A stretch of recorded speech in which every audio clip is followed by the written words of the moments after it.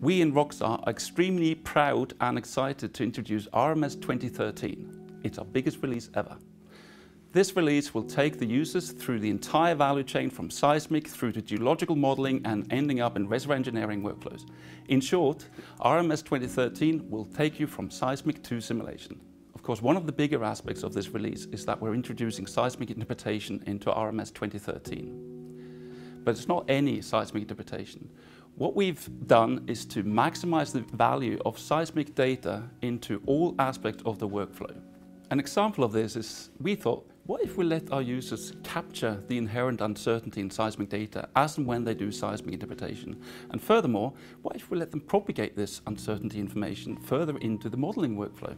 In this way, we could start with uncertainty information in seismic data and actually end up with uncertainty information about hydrocarbon volumes.